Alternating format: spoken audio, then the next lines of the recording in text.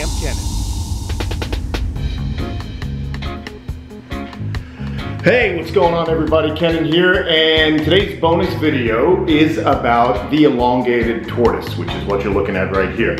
Now this particular elongated tortoise is a wild-caught individual that was smuggled out of Vietnam many years ago in the early 90s, and I got this group from someone who is a member of the TSA, and now they live with me. And that's why if you look at this animal's shell, you can see that there's been some damage to the shell right here.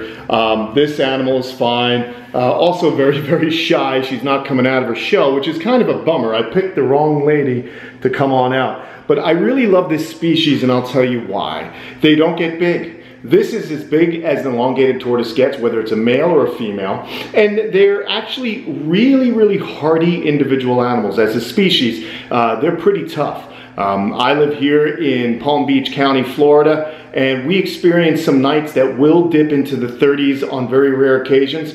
These animals can withstand it as long as there's a lot of leaf litter and as long as the temps shoot back up into the 70s the next day. If it stays in the 30s or it stays below freezing for way too long, you're going to want to make sure you get these animals inside. But the reason I mention that is because they are somewhat cold tolerant. They don't hibernate, but they are hardy, and that's important. I like them as pets because they don't get big, because they're tough, and because they eat a wide range of fruits and vegetables. And there are some instances where you may see these guys eating small invertebrates like earthworms or slugs, something to that nature. However, I don't feed mine any animal protein. I allow them to forage, and if they get it, so be it, no big deal.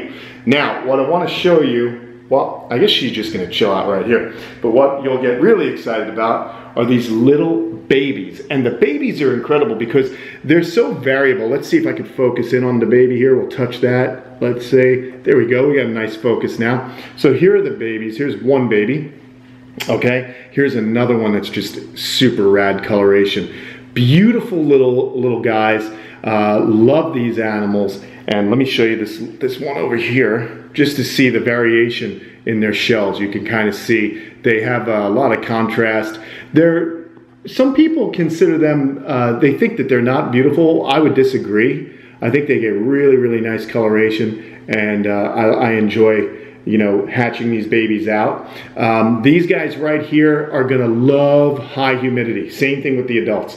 These guys need to be watered every day, a little misting, very important. I keep them on a bed of cypress mulch and potting soil. You can do a repti bark with some organic potting soil. They love to burrow into it. They love to soak all the time, these guys. So they're always gonna be soaking and hiding in leaf litter, and they're always going to be looking around for food, and they're most active after the rain. And they're also crepuscular, which if you've been watching the videos, you know what that means. That means that they are active at dawn and dusk. These are true forest species. They don't like bright sunny areas. They want a lot of canopy and coverage, and that's exactly what they do. They search it out, and when they bask, they'll bask for a little while in the little sunlight flecks that shine through the canopy in the jungle or the forest where they live.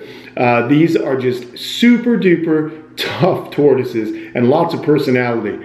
When they come out, they're always looking for me and looking for food. God, is that amazing? Look at the difference there.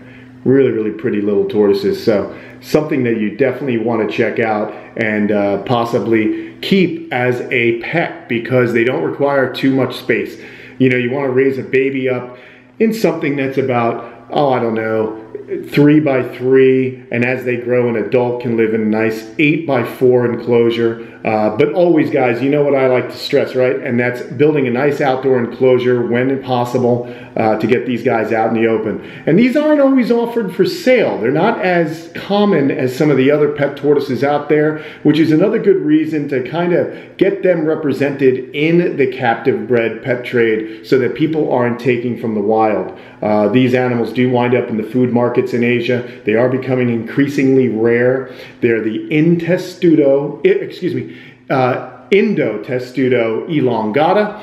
There's also the Tranvicore tortoise and the Forsten's tortoise. They're a little bit more rare, but these guys are a member of the same genus as those animals I had just mentioned, and they are becoming increasingly rare, but they are rewarding animals to keep, especially if you live in a high humidity environment like southeastern United States. Great species to work with, super duper cool. The elongated tortoise, that's a little information about these guys. When you feed them, like I said, many different fruits and vegetables, higher fruit content than most of your other grazing species of tortoise. But another thing I'll recommend, or I can mention, is usually I keep all my tortoises separate.